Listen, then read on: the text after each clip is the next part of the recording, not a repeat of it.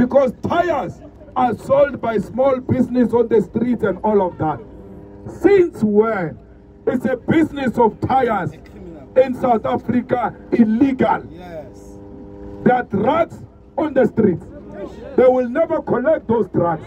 There are nyaupes on the street. They will never collect those nyaupes. But they are proud to collect a visible tire. It's not hidden. It doesn't require sophistication.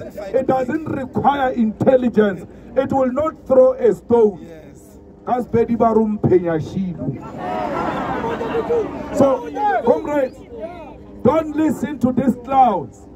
With all of that being done, with all of intimidation, with all the court orders against the EFF, everybody in South Africa listened to the EFF and said today is not a working day. Today is not a normal day.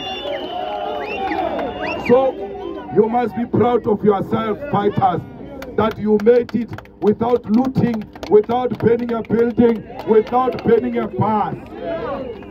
Comrades, the history will remember you. That you were not scared of 3,400 and something soldiers. You were not scared of 18,000 policemen on the streets.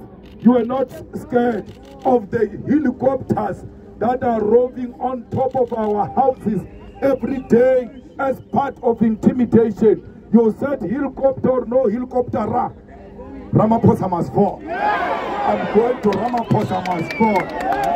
That is a sign of a determination. That is a sign of a fearless fighter. That is a sign of people who say we will rather die than to succumb to the dictatorship of Ramaphosa.